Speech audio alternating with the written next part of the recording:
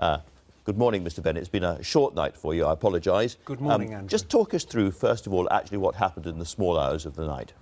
Well, can I say, first of all, that this has been a very difficult decision for me because I agreed to serve in Jeremy Corbyn's shadow cabinet. I didn't vote for him, but I thought we had a responsibility to support him as the elected leader of the Labour Party, as I've supported every Labour leader since I was elected as a Member of Parliament. But it has become increasingly clear that there is growing concern in the shadow cabinet, in the Parliamentary Labour Party, about his leadership. And I said to him that I no longer had confidence in... Did you call him first? I had no longer had confidence in his leadership, and he then dismissed me from the shadow cabinet, which is understandable, and I thanked him for having given me the opportunity to serve as shadow foreign secretary.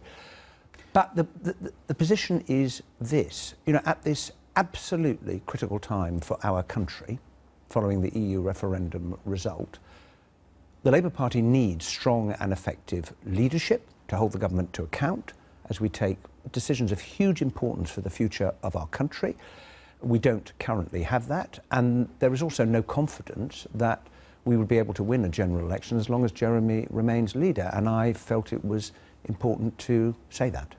Is there a general concerted move now against him? We've seen Heidi Alexander announcing her resignation this morning, and there are rumours of others to follow. You have been talking to a lot of these people. Are we going to see more resignations, do you think? Well, of course, members of the shadow cabinet, as you would expect, certainly in the wake of the referendum result, have been talking to each other. It is for each individual to make their own decision. I have made mine, and I made my views clear to Jeremy.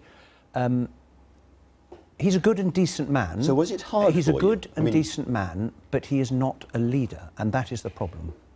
Did you called him, presumably? I did. When you called him, did you know that he was therefore going to have to fire you? You can't call your leader and say, I don't have confidence in you, and then be told you can carry on. So you knew what was going to happen. Well, I wasn't entirely surprised, but of course it was important that I had that conversation with him, and he took his decision, as he's perfectly entitled to do.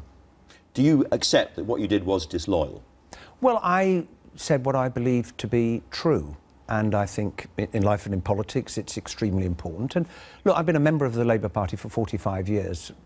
Like lots of people, I've devoted my political and a lot of my personal life to it, and if things are not working, then I think we have a wider responsibility to the party that we love to speak out, because although this is...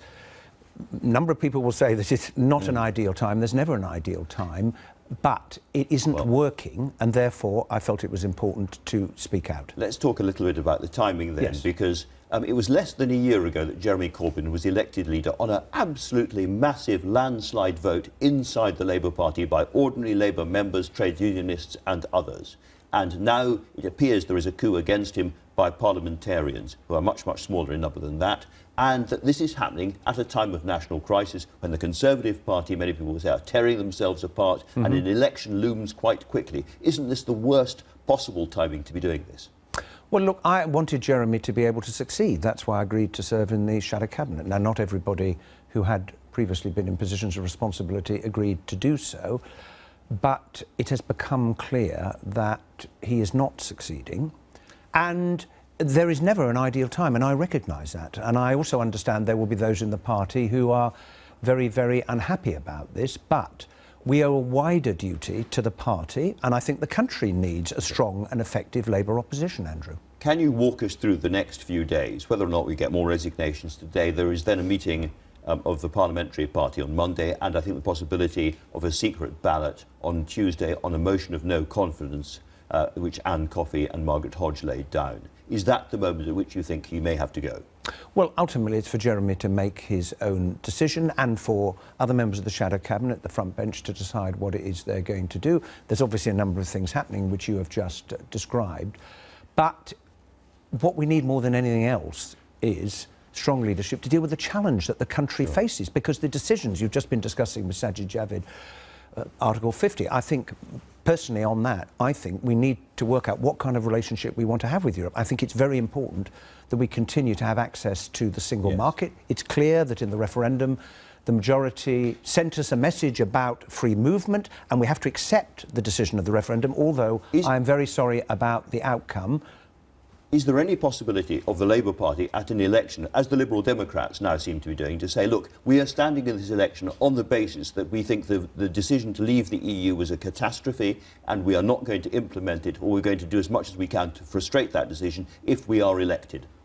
I think we have to respect the democratic decision and the democratic will of the British people, however much... I'm glad you said that. No, yes. no, I think it's really important. However much we may disagree with that, however sad we may be about the outcome. It is finished. The decision has been taken, and we have to make the best of it. We have to heal the wounds that have been created by the campaign and bring the nation together, because a nation that is divided on such a fundamental issue, that is not good for the future of our country. Have you decided yourself whether to stand as leader of the Labour Party? I am not going to be a candidate for leader of the Labour Party, and I haven't taken the decision that I did because I want to.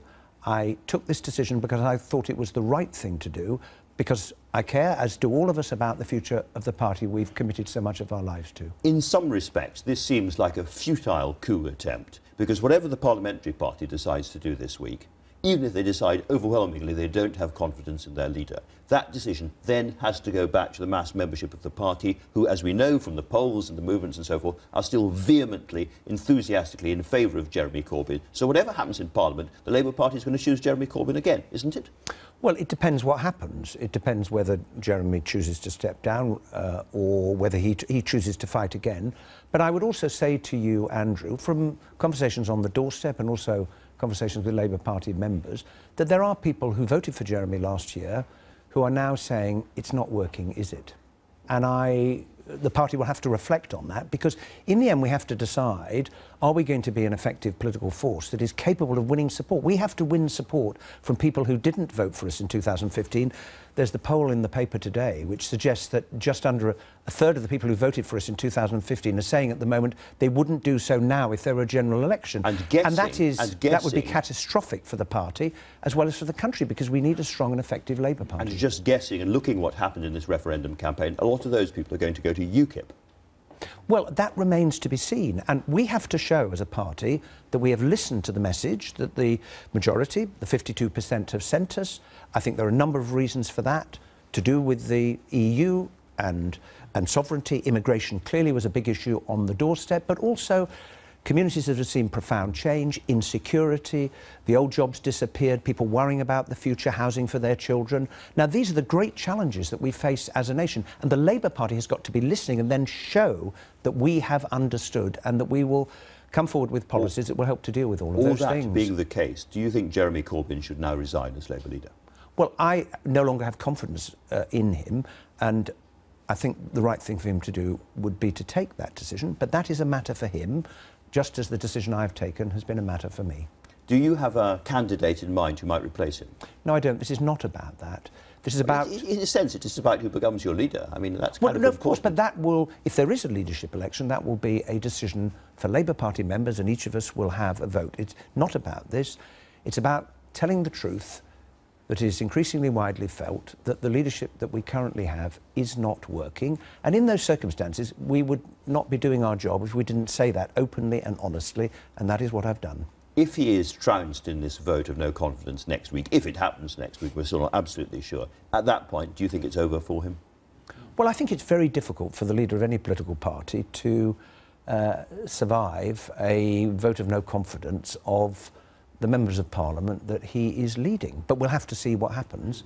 We're in a very, very unstable position where you could have the leader not supported by many of his own MPs, but supported by the party in the country. Wouldn't you need some kind of new structure in the Labour Party to deal with that?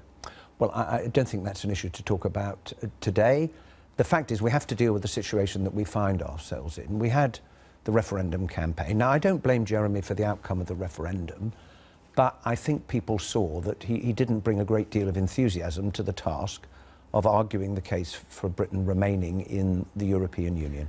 Some people on the other side of this argument, on the Corbyn side of the argument, say that you are leading a coup against him. Is that a fair way of putting it?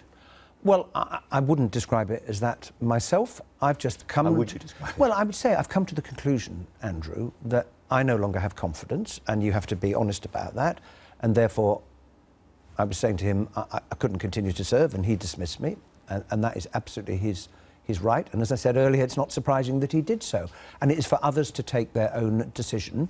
But if this is the conclusion that you reach about a party that we care so much about, then I think the right thing to do is to be straightforward and open about it, and consequences will unfold.